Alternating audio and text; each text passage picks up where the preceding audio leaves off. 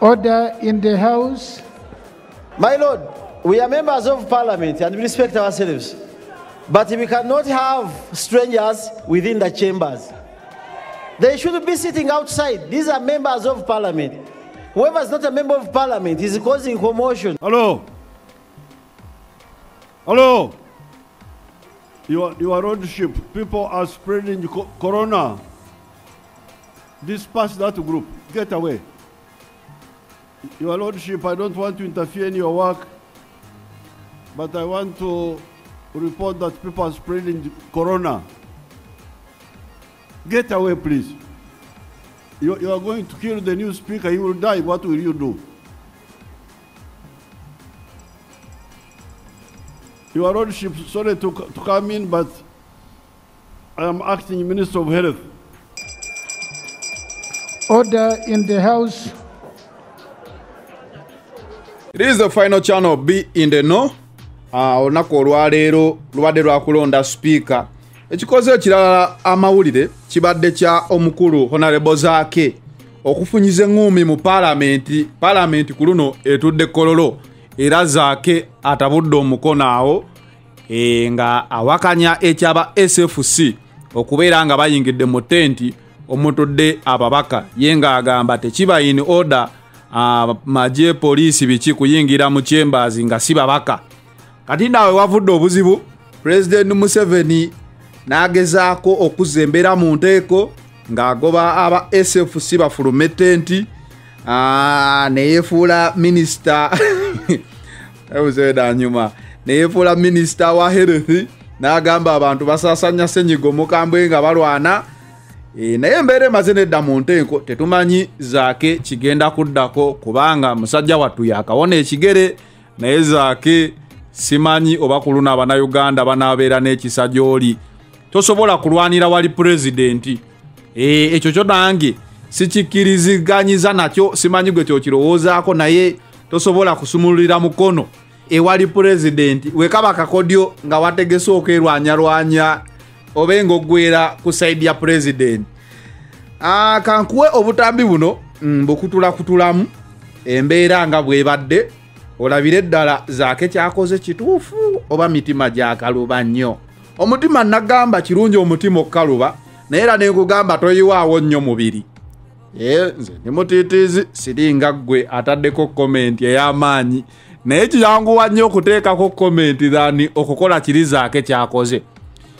Kituufu wabaddewo ensobi ku side zombi SFC badde terina kubeera mu chambers kuba kati awo ziba zifuuse chambers za Parliament. N'ate n'omubaka Zaake abadde alina okuwanika wali omukono agende kazindaalo si ye kubyekolerako nga ye omuntu. Zaake abadde ayambadde essaati nga eriko ebifaananyi by'aba Eddie Mutwe Nubianili. Ndowooza abadde ayagala mawulire galabe nti nno akyalwanirira abaana abo. Kituufu nnyo abaana abo balina okulwanirirwa naye embeera eno omuliro teguzikira na muliro. Omuliro teguzikira na muliro, at least ekyo kyemmanyi. Anyway, ebyo ebibadde mpe ndowoozayo. Uje upande huu au mwende pale nje.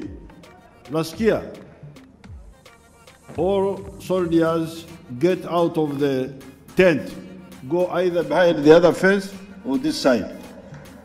Okay? They are also busy bodies. Mtoki huko. Toka. Okay, so what is his man? The other man from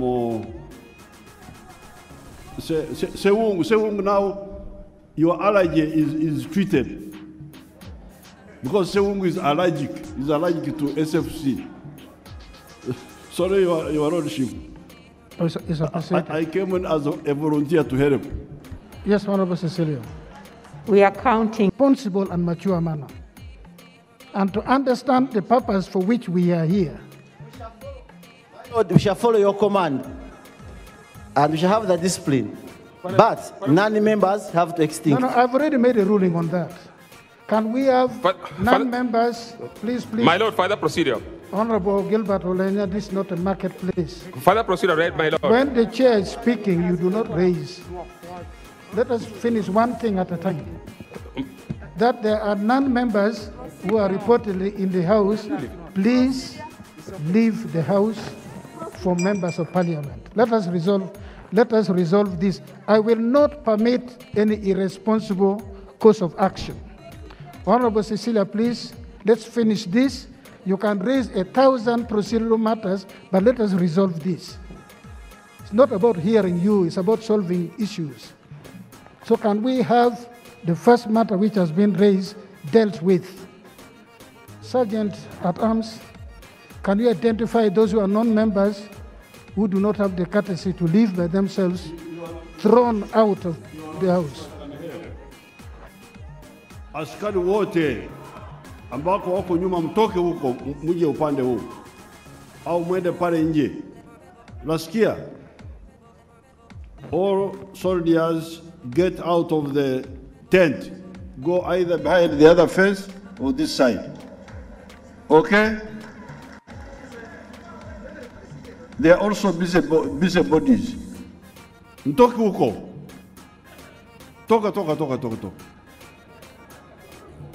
Okay, so what is his man? The other man from Sewung now, your allergy is treated. Because Sewung is allergic to SFC.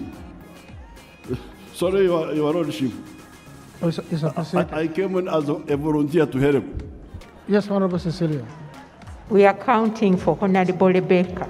Alitwala Kadaga. 1, 2,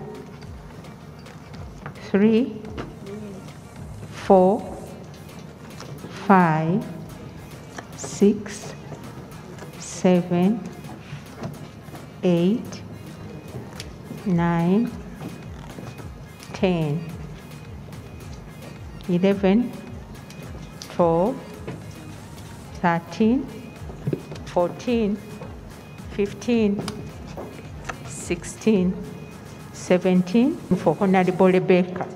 Alitwala Kadaga. 1, 2,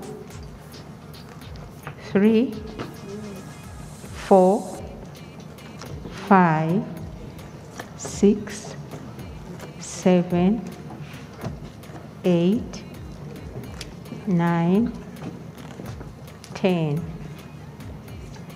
11, 12, 13, 14, 15, 16, 17, 18, 19, 20, 21, 22, 23, 24, 25, 26, 27, 28, 29, 30, 31, 32, 33, 34, 35, 36, 37, 38, 39, 40, 41, 42, 43, 44, 45, 46, 47, 48, 49, 50, 51, 52, 53, 54, 55, 56, 57, 58, 59, 60, 61, 62, 63, 64, 65, 66, 67, 68, 69, 70, 71, 72, 73, 74, 75, 76, 77, 78, 79, 80, 81, 82, 83, 84, 85, 86, 87, 88, 89, 90, 91, 92, 93, 94, 95, 96, 97, 98, 99, 100. 101, 102, 103, 104, 105, 106, 107, 108, 109, 110, 111, 100.